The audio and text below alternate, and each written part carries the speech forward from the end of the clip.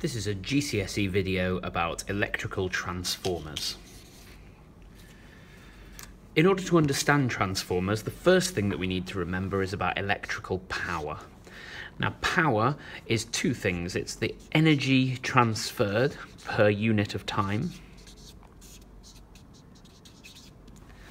So the higher the power of something, the more energy it transfers. But power is also an electrical circuit related to the current multiplied by the voltage, IV. So the power is the current times the voltage, and the power is also the amount of energy transferred per unit of time. When we transmit electricity from a power station,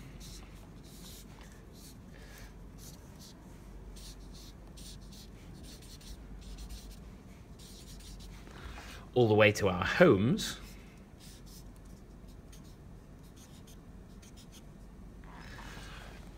we transmit it sometimes very long distances. Now we want to transfer the same amount of energy in the same amount of time, so we need to keep that power constant. We need to keep the power that's leaving the power station the same as the power that arrives in our homes. So you've seen big electricity cables,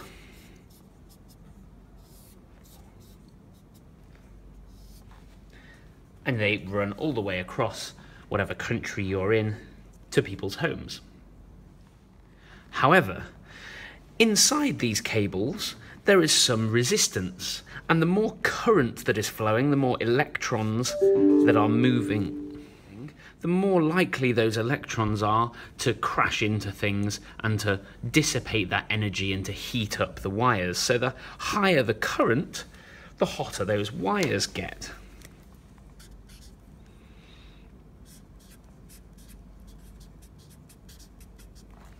So what we really want to do is we want to make the current as low as possible, so we minimize how much we're heating up those wires, and we minimize the amount of energy we are wasting heating up the wires. The more current, the more heat. The less current, the less resistance, and so the less heat. So that's what we want. But remember, we want to keep the power the same. We want to have the same power leaving the station as there is in your house. So the way that we do that, if we bring down the current, we have to bring up the voltage. Bring down the current, bring up the voltage, and the power stays the same. The amount of energy that you're transferring stays the same. Now, the way that we do that is here and here we have transformers. Now, transformers are a way of changing this ratio, changing the amount of current and the amount of voltage that is traveling through the wires. And what that does is it reduces the amount of heat lost. So this one here, this transformer here, is called a step-up transformer. Oops. A step-up transformer. And this one here is called a step-down transformer. The step-up transformer increases the voltage and so decreases the current. And the step-down transformer transfers it back again. So for a step-down transformer, the voltage goes down and the current goes up. So it goes back to a usable amount of current. Now let's look a little bit closer at what these things actually do and how they work. So here I've drawn two examples of transformers. Now here, on the input, we'll focus on this one on the left first, and on the input we have an alternating current, and that comes from the power station. So the alternating current, remember, is going positive, negative, positive, negative, positive, negative, positive, negative. When this alternating current comes in, remember that when a current flows through a wire, it creates a magnetic field. Now, inside that transformer, inside that coil, there is an iron core. Now remember, iron is a soft magnetic material, and so whenever there is a current flowing through this wire, it creates a magnetic field, and that magnetic field magnetizes this iron core. So this AC current is creating a magnetic field inside the iron core. And remember, the current is alternating, and so the magnetic field will alternate as well. It will go north-south, south-north, north-south, south-north, lots and lots and lots and lots of times a second.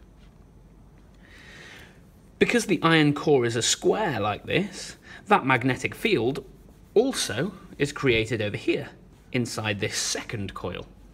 And when you have a magnetic field inside a coil of wire, it creates or induces a current inside that coil.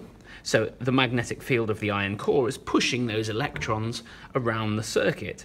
And so what's happening here is an electric current is being induced in the second coil. Now we call this one the primary coil, and this one the secondary coil.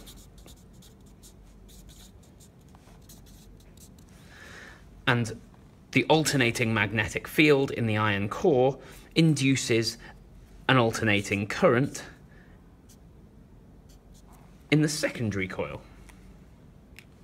That alternating current then goes on and travels through wires to our homes. Now you'll notice the differences between the primary and the secondary coil is how many times it's wrapped around the iron core. And if you have the number of turns increasing, then that is a step-up transformer, which means the voltage is going to increase and the current is going to decrease. In this one, this is the opposite way round. It's going from lots of turns to not very many turns, and so this one is a step down transformer, which means the voltage is decreasing and the current is increasing. So this one would be, the current would flow through this one as it came from the power station. It would increase the voltage and decrease the current, so we could transfer that electricity all the way down here with a low current so it gets to our house without losing too much energy through heat. And then when it gets to our house, it runs through a step down transformer, which brings the voltage back down and the current back up, which makes it more useful. When we've got a very high voltage and a very low current, it's not very useful in our homes, so we need to balance it back out again, which is what the step-down transformer does near our homes. Now there is a way of calculating exactly what effect the number of turns has, and that's with this equation here.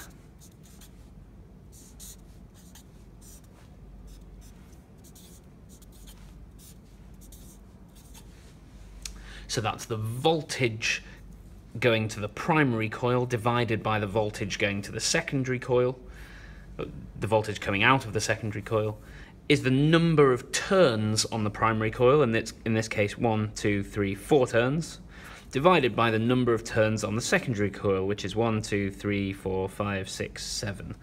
So the ratio of turns on the primary coil to the secondary coil is 4 to 7. And that would be the same ratio as the voltage. So this equation is useful for working out exactly how much that voltage is going to change.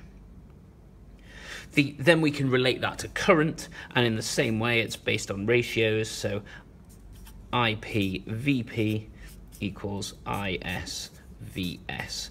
So that's the current in the primary coil times the voltage in the primary coil is the same as the current in the secondary coil times the voltage in the secondary coil. And remember, power is current times voltage, so what that equation is really saying is the power in the primary coil is the same as the power in the secondary coil, so power always stays the same.